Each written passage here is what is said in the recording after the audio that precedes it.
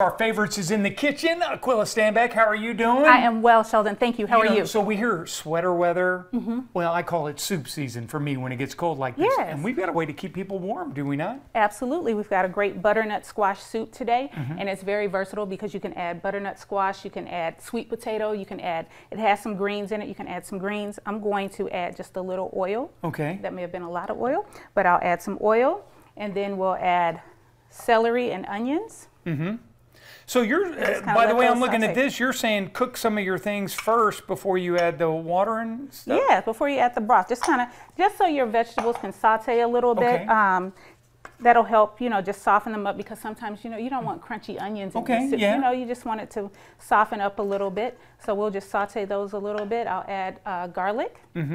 Everything's better with a little garlic. So that's fresh garlic. You can use garlic powder if you want, or you can use the garlic. Now they have garlic in a tube now. Did you know that? They've got everything in a tube. And I noticed you've got the heat on like a little medium there. You don't want to cook too fast. Exactly. Or just want it to kind of simmer. And it's soup, and it's not going to take long for everything to kind of come together. So we've got a little salt and pepper. You're doing a little pinch there, but it's whatever your taste wants. It's whatever you want. I typically use a lot of pepper because I like pepper. So, but it's whatever you want. So we're just, sauteing it, just like I said, to soften it up a little bit. And then I am going to add a little sprig of rosemary. What does that do? Just adds a little extra flavor. You can add rosemary, you can add thyme, or you can leave it out altogether. It's soup, so you add what your family likes. We're about a minute and a half away, so yeah. Are we good? So we're good there. We'll you have your butternut squash, so we'll just add. We're just going to add everything in now. So we've got butternut squash. You got that out of a bag, but you can do whatever you can do want. fresh or frozen. Okay. Yep. So we've got white beans. We're adding the white beans. You can add any kind of beans that you want. Or? Any kind of beans you want. If you like kidney beans and you want to do a different type of soup, you can add meat. This is just broth. You don't have to, spend hours in the kitchen like your grandmother may have. You can just add a little broth here. So I heard you say you can add meat. You can add basically anything in there that's similar. Absolutely. If you want some turkey sausage, ham, whatever. Absolutely. And then this is one that's already ready.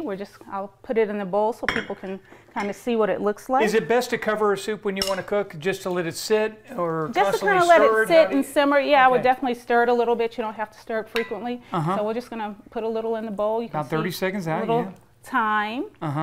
There we go. Very nice. So how long did you have it on the top right there before? About 20 minutes. Okay. And then we'll put it here. We'll add a little Swiss chard. You can add whatever kind of greens you want. And you can actually, if you want to do a collard green or a kale, a heartier green, you can put it in the soup and let it. But it just needs to wilt a little bit. And this is Swiss chard, so it won't take long to wilt. And a good sandwich can go along with this if you Absolutely. You can do a grilled cheese. You can do a turkey sandwich, whatever kind of sandwich your family likes. Lily's tea. You've got a tea coming up, right? I have a tea coming up on Sunday, November 6th, an afternoon tea at Arlington House. Arlington House also has a garden, so you can pick a few vegetables while you're there. They welcome people to come. It's a community garden. And where's Arlington House located? Arlington House is in West End. I'm just drinking out of the bowl. Okay, whatever. Don't you do that? I do, but I'm only at home, not on TV. I can do that on TV. This is the way I do it.